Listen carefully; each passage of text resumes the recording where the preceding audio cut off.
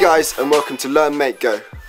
Today we're going to be exploring our local area and we're going to be meeting some fun new animals. Before we learn, make, go our way outdoors, I'll be meeting Lab Coat Jeff and learning about some British birds. See ya! Hey guys, this is Lab Coat Jeff. We're here in the woods, so he's going to tell you some more and I'm going to go explore. So hey guys, welcome to the woods. There's loads of animal and plant species here and they all help each other. So the plants use the birds to distribute their seeds around the woodland to help them grow. The birds then feed on the bugs, of which live in the leaf litter along the ground, and everything helps everything in this forest. Hey guys, let's go and see what's over here.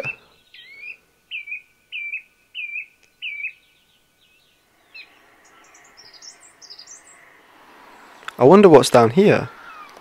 Look what we can find. I've got to be super careful walking over this.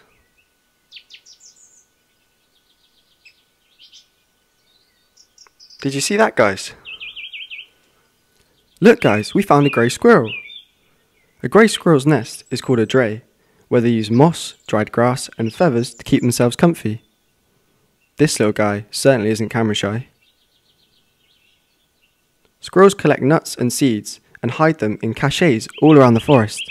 They have a great memory and great sense of smell, so they can find their food hideaways even months later. The grey squirrel was introduced to the UK in the late 19th century and has since displaced the local red squirrels across England and Wales. If you look closely, you can even see some rooks in the background.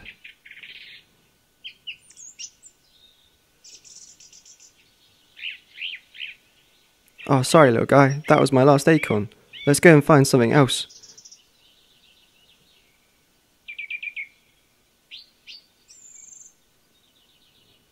Oh guys, I can't seem to find anything more here. I tell you what, now that we've seen a grey squirrel, how about Abby shows you how to make one? Wouldn't that be cool? To learn how to make this cute cardboard squirrel, first we're going to need some toilet tubes, some glue,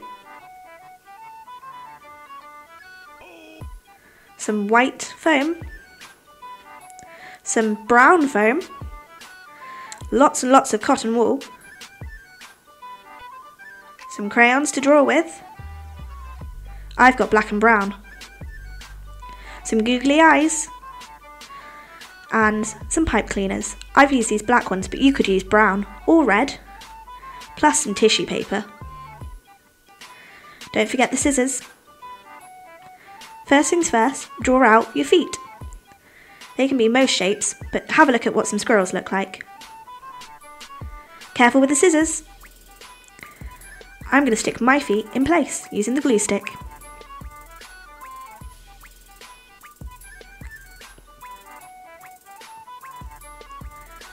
When you stick them down, remember to hold on to it for 1, 2, 3 seconds. Now stick the rest down. This one's an arm. See how I've done a different shape?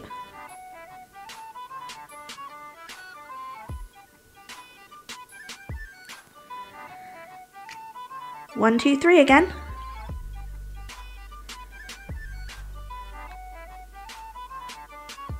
Last one.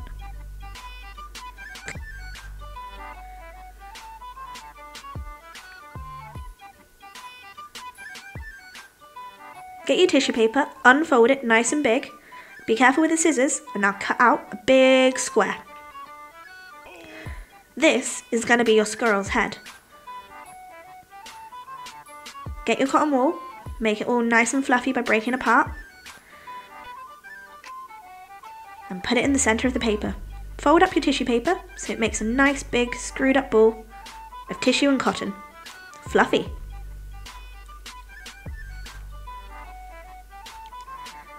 That's not quite big enough. Let's add some more cotton wool.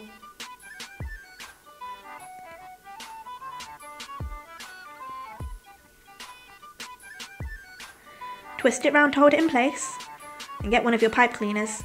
Wrap it round and twist. You might need an adult's help for this, it's quite difficult. Now to make the face. Which colour eyes should I use? No. Nope. I quite like this colour. Perfect. Don't need those. Now get your glue and put lots of glue on the back of the eyes and stick them down. Really hard. Don't forget to do the 1, 2, 3 count again.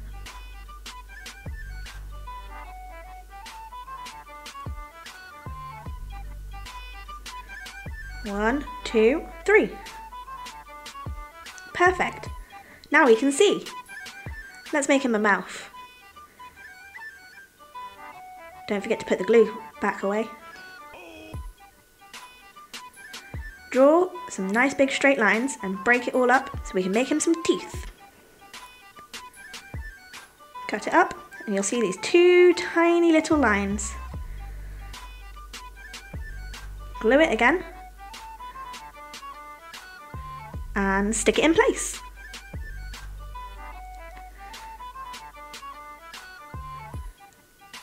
Those big teeth are perfect for eating lots of nuts.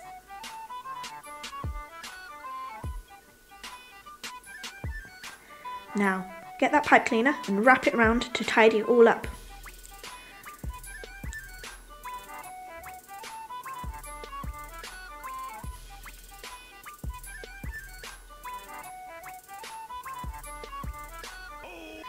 Let's make him some ears, otherwise he can't hear. Get the brown crayon so you can't see it on the brown foam and draw 2 triangles. Cut them out. I've drawn a diamond and then cut it in half. This makes it really easy. Measure them up. Perfect fit.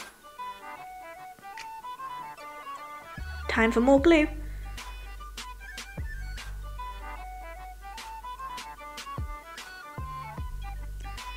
Hold them in place. That's one ear.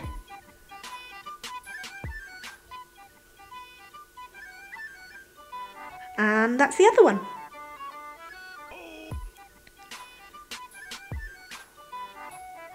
Look at his cute little face.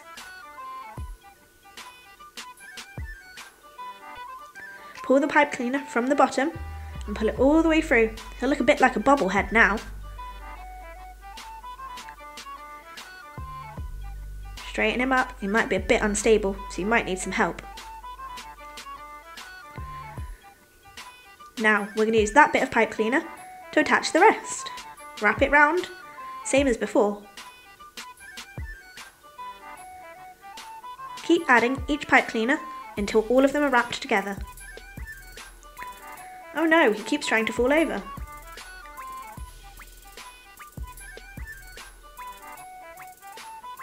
Keep going, it's a bit fiddly.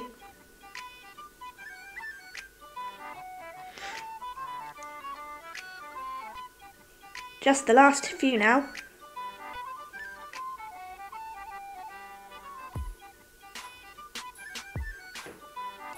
Last one.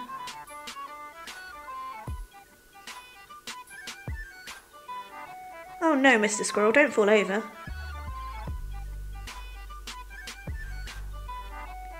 Now, fold all of your individual parts of your tail outwards in a big, wide circle.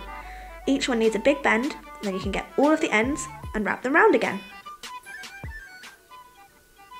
You want to make his tail look nice and fluffy, so pull them all apart and leave a big gap in the middle. Make them nice and curved. Now he looks like a real squirrel. There you go. Don't forget to put the glue back away.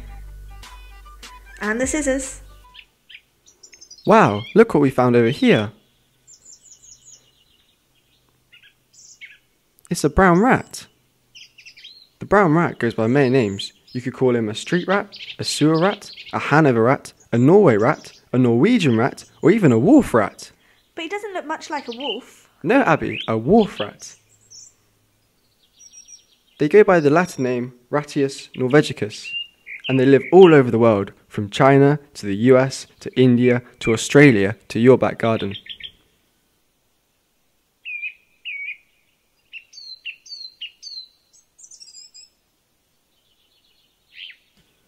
They are the second most successful mammal on the planet, obviously second to us, humans. The brown rat is normally shown to be a dirty creature in many films and shows. However, this little guy is just going about his daily routine, foraging around the pond.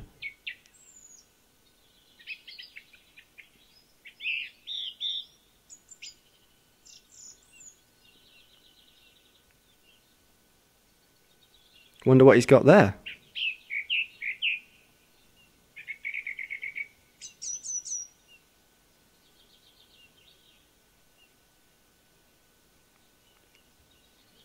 Oh, off he goes. Clearly not that interested.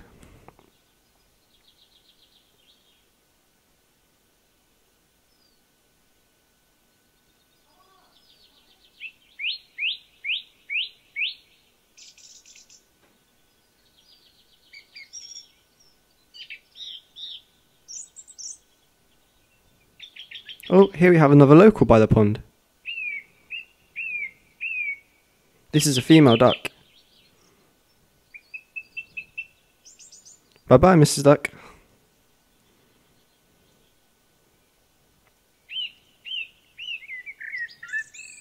All the wildlife live alongside each other in this ecosystem.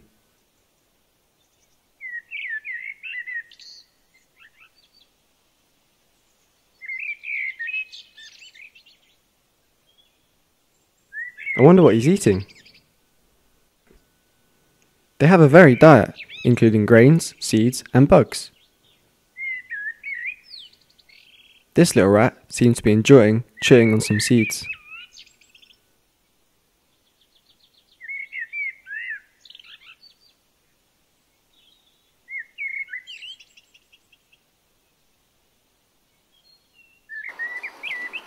Wow, he was such a friendly rat.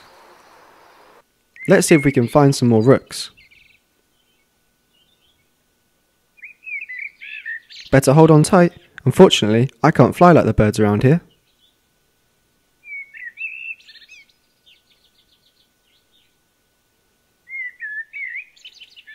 Wow guys, look at this rook. The rook's Latin name goes by Chorus fragilis, and the name was given to them due to their harsh call. Look what's in here. Is that a snail? This little woodlouse came to say hi. He's so cool. Wait, what's that on my back? Oh, what is that? Oh wow. This stuff is really strange.